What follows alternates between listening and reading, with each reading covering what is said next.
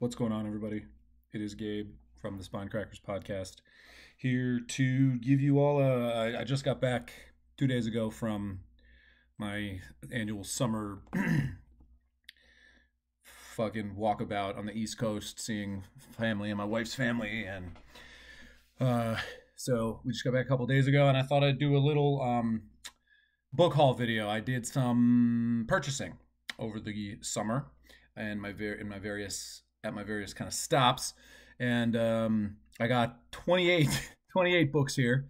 So we're gonna go quick. I'm just gonna talk you through what I bought, thought process. I have read some of these. This is not gonna be a what I read this summer video, so I'm not gonna talk about my thoughts or anything on any of the books that I have read already that I bought, but I will kind of flag that I have already read them. I was going to start the video by going through the kind of philosophy nonfiction books that I bought, but I figured that'd be boring for everybody and no one's going to watch that far anyway. So I'm going to leave those till the end. And if I started there, people would click off the video. So, YouTube, I'm a pro at this, clearly. All right. So, when I remember or when I find a bookstore issued bookmark, I will shout out the bookstores that I purchased these at. But I don't remember all of them. I remember a number of them, but I think I could probably get most of them. Okay, anyway, starting off, we have Emma Cline's The Girls. I did read this already this summer. This was a nice kind of beachy book that I read when we were visiting my in-laws in Delaware. This is a 2016 novel by Emma Cline. This was recommended to me by a friend. Yeah, like I said, I'm not going to talk too much about my thoughts on the book, but it's basically about it's kind of a historical fiction retelling of the Manson girls from the perspective not of one of the girls who was sort of right in the middle of the shit, but someone kind of on the periphery in the sort of Manson cult. Obviously, everyone has different names and stuff, so it's a sort of historical fiction retelling of those events. But I'll say I liked it. I'll probably pick up another Klein at some point. Um, I got this. I got at Dove and Hudson, I believe is the name of the store in Albany, New York. There's a few others that I got there. I'll just say the names one time if as I remember them. Picked up William Gass's On Being Blue. I've not read much Gass. This is I know not a fiction, a sort of philosophical treatise, I suppose, on blueness, but I know a lot of folks in the Discord and people that I know are really big fans of Gas, so I thought I'd pick up a short one. I know it's not fiction, not the best place to start. This is a theme. This will come back, actually. If you know anything about me or you're in the Discord, Spinecrackers, patreon.com/Spinecrackers, you can join that and get in on our Discord for as little as $2 a month. You get full episodes of the show.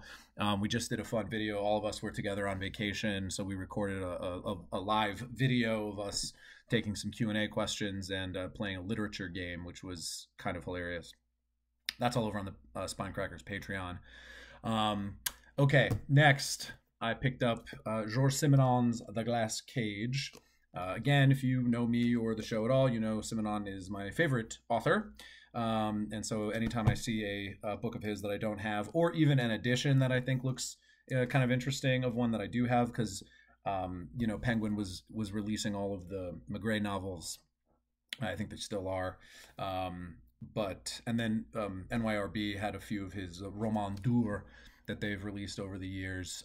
So I like seeing some of these older editions of the Simenons as well that I don't have. And I don't actually have any edition of this one, and I have never read it. So this was a nice little find as well.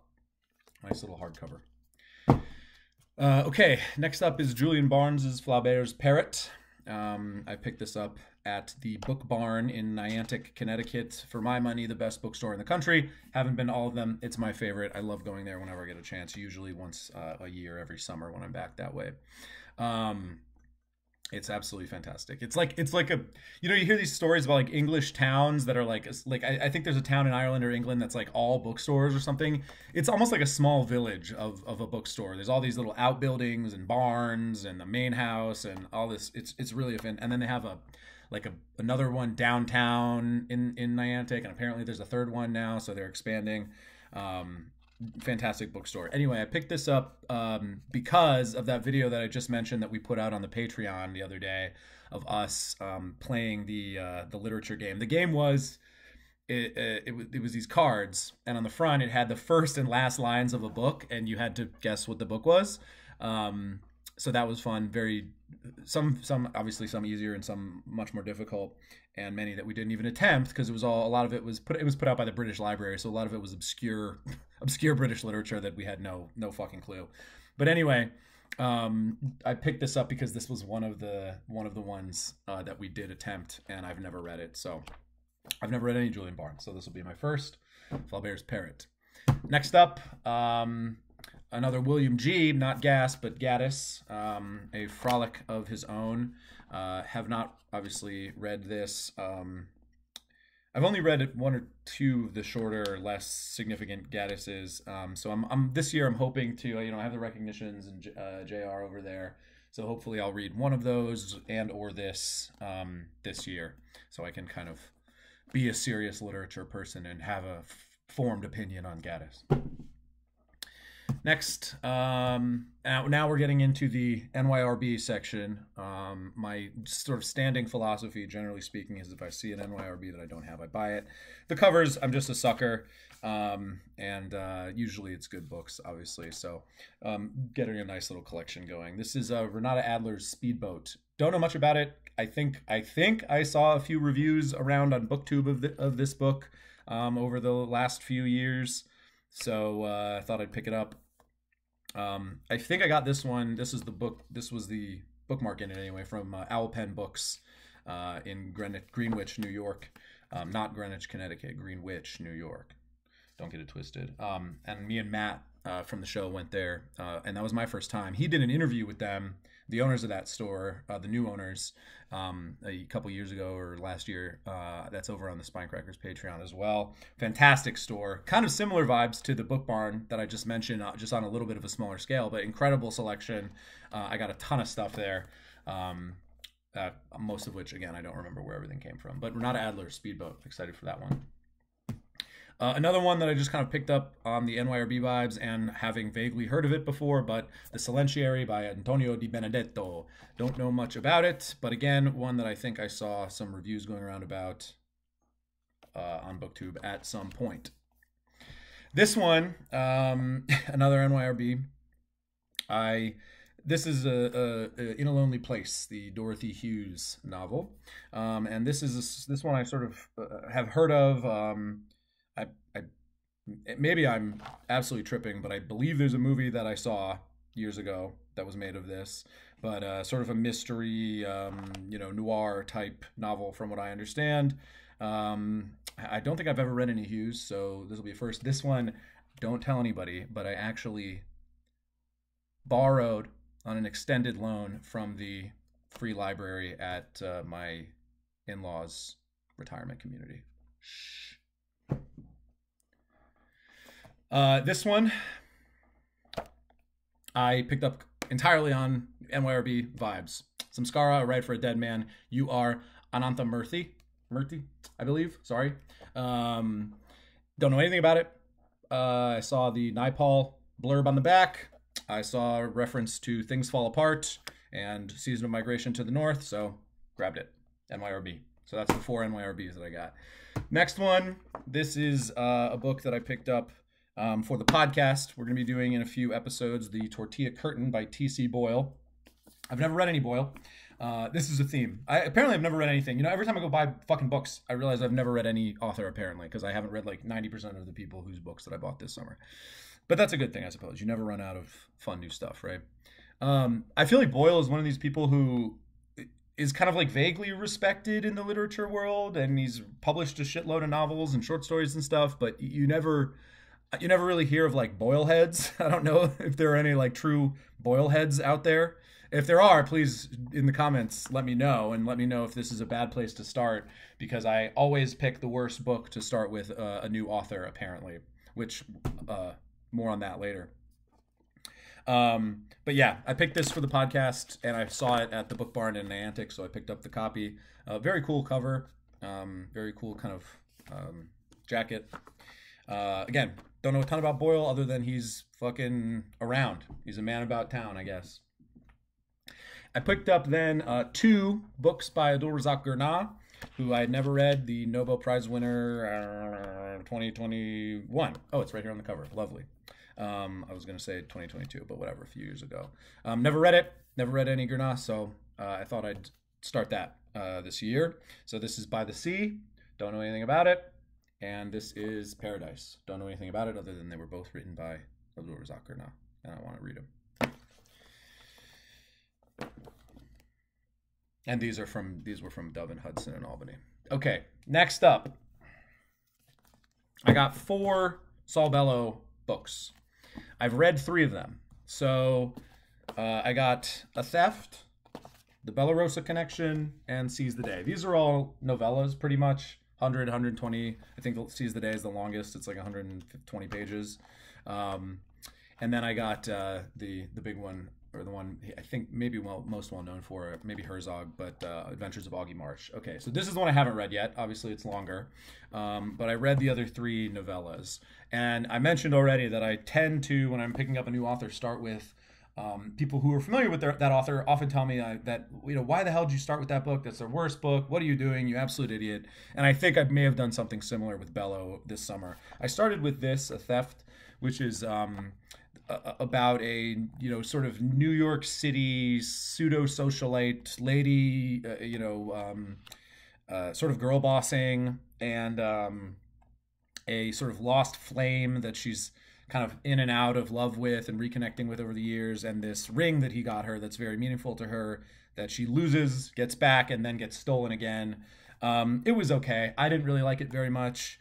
It's just felt kind of all over the place. The prose I thought was excellent. That's uniformly across all 3 of these. Bellow, I really love his style of prose and just the writing on a sentence to sentence level. But in terms of the actual story and kind of what Bellow was going for here, I didn't really get it. I said I wasn't going to talk about my thoughts on these too much, so I won't. Bellarosa Connection. This is about a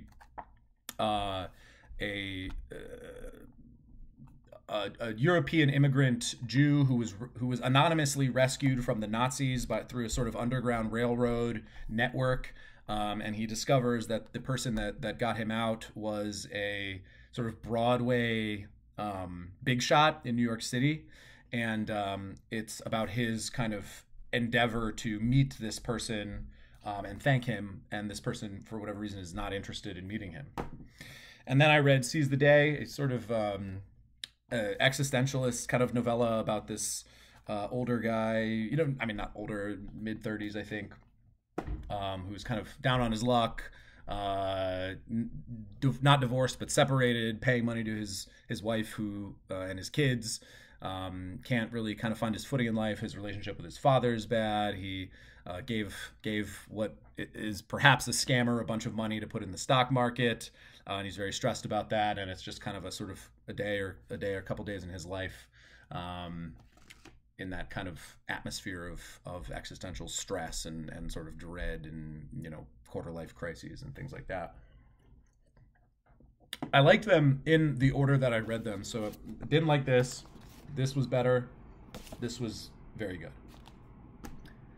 And then Adventures of Augie Marsh, haven't gotten to yet. Excited to get to that. All 4 of those came from Owl Pen Books.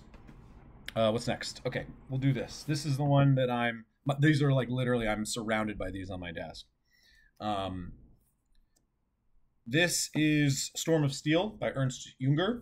We've done a Junger on the podcast, The Glass Bees, and then we as a group, before we started the podcast, had read Jumsville, another Junger novel. And this is his most, I think, well-known by a long shot. It's a memoir of World War I. I've started reading it. I'm exactly 100 pages in, and it's very good. I think Junger is a really interesting character. Probably a Nazi, which, not great, but also sort of radical centrist with respect to the Nazis, right? What is the bio has a funny phrase, it's kind of like one of these like, bro, he's not a Nazi, bro. I swear he's not a Nazi, bro. He's a controversial inner emigrant distanced from the regime, yet only obliquely in opposition. Okay, sure, bro. Anyway, really good book, really just visceral and excellent descriptions of war and battle, and specifically that kind of unique trench warfare from World War One.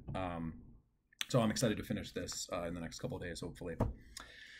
Next, I have a sort of omnibus of novels and novellas by Colette, the French author. Not familiar with her work at all. I wasn't before I saw the sort of Colette section at Owlpen Books, and I originally was going to grab a NYRB collection of, I think, 2 novellas, but then I saw this sitting right next to it, and it had the 2 in the NYRB one plus 5 more, so I figured I might as well pick that up, just in terms of bang for my buck.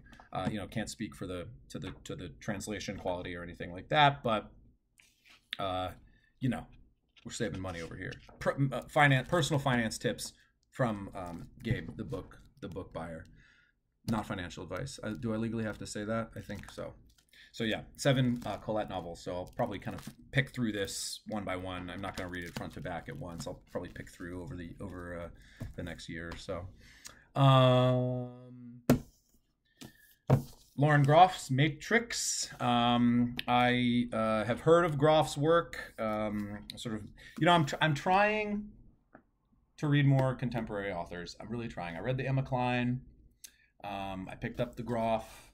There's another one that we're going to be doing for the podcast in the next couple episodes.